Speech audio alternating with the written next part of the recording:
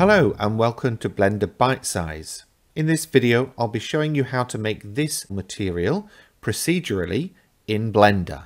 Feeling lazy? You can support this channel and skip the hard work by grabbing the blend file for this material from Gumroad for just £1. Feeling flush? Feel free to throw some of that coin my way using the coffee link in the description below the video.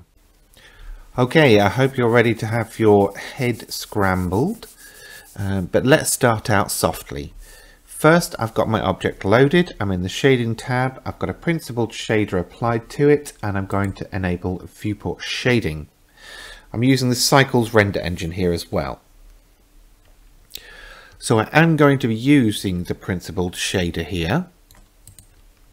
And the first thing that I'm going to add to this node tree is a noise texture. So Shift A and search for noise texture. Plug that into the normal, then search for a bump node. Add that between the noise texture and the principled shader and move this connector up to the height. Change the scale to 15, the detail to 15 and the roughness to 1. And then the strength on the bump node to 0.05 and the distance to 0.05. Right. Now, any changes here? No, we're going to control these elsewhere.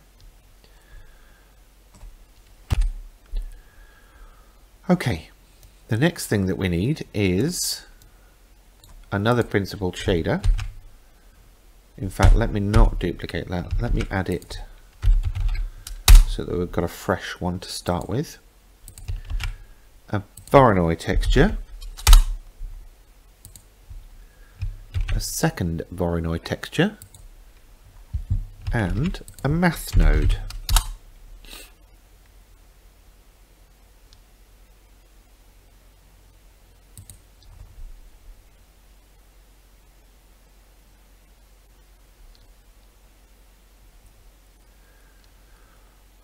On the top Voronoi texture, we're going to change the scale to 10. On the bottom one, we're changing the what do you call it? Oops. The feature output to distance to edge, and changing the scale on that to 10 as well. We're going to plug those two into the math node using the color output from the top one. And use comparison less than.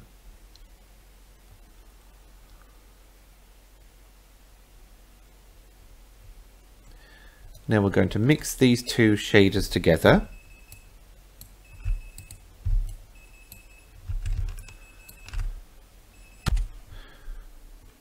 And we're going to use the value from this math node to be the factor. So let's bring that down. Let's bring that down.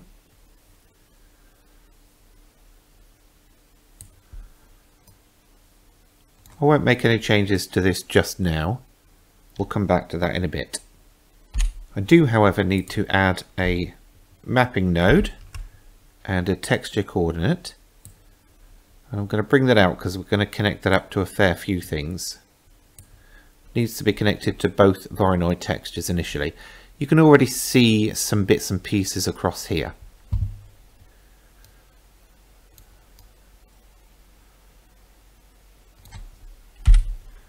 Next up, I'm going to duplicate all of this, bring it down, connect up the mapping node and the vector, and oops, mix these two mix shaders, mixing the mix shaders, using the value from the math node, that's the second math node, as the factor.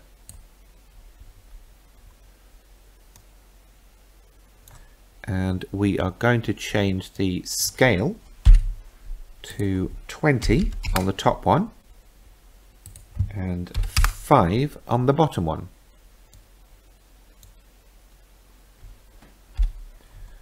Okay, now I need another copy of this.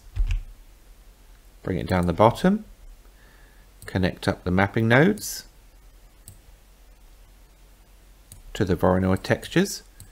So move that so it's a bit more even. And again, I'm going to mix the mix shaders.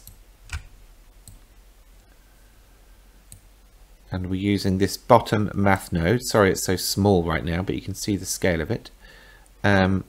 Into that factor. Zoom back in there. For the scale on this one, we're using 15 and 15. Right. Now I need to make sure I'm using the object texture coordinate. Okay, now to make things a little easier from here on in, what I am going to do is select all of this except for the material output, and then press Ctrl G to group it. This now gives us a group input slot. So we're going to start at the top, and we are going to connect up first the top principled shader's base color. Then we're going to connect up the next slot with the base color of the next principled shader. And so that we don't get confused, we are going to change the names. So we go into where it says group, select where it says base color, and where it says name, we'll just type color 1. So you can see how that's changed it in the group input. Repeat that again for the second one. And call this one color 2. And then again for the last one. So we might need to bring that down a bit.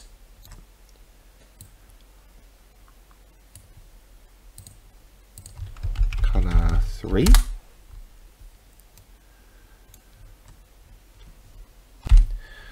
Okay, so we're also going to control 4 other aspects with this group input.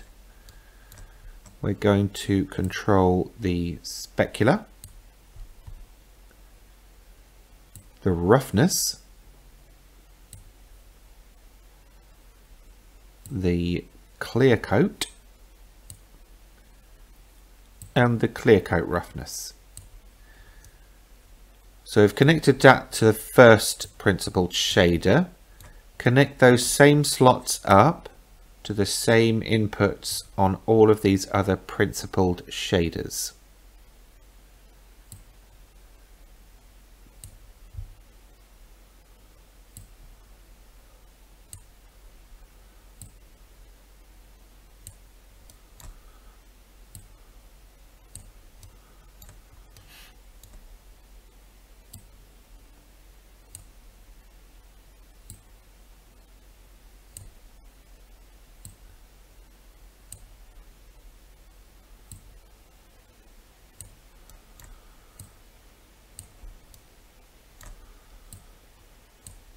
One more to do down here.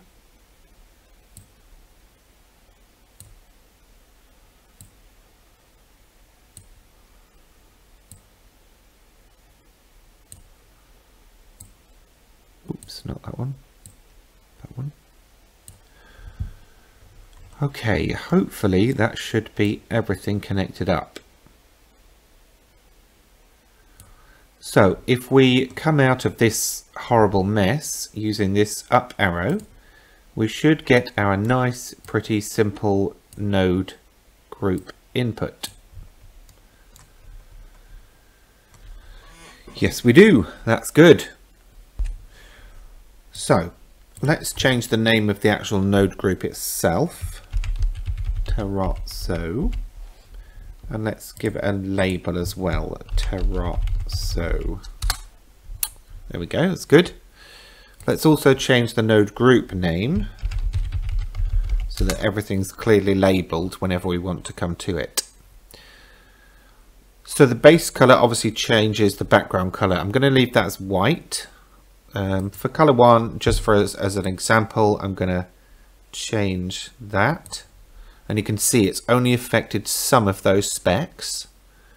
For colour 2, we'll try something a bit lavendery. And then for colour 3, let's use a nice cool colour. There we go.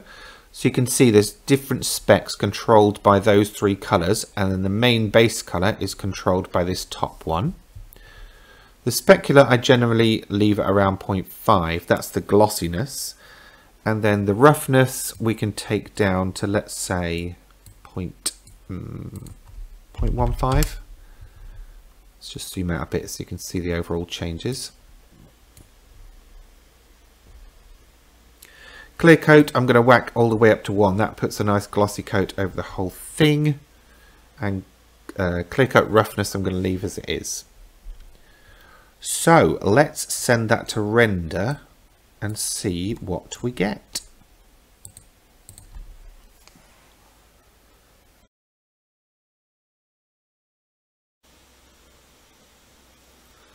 Okay, and there we go.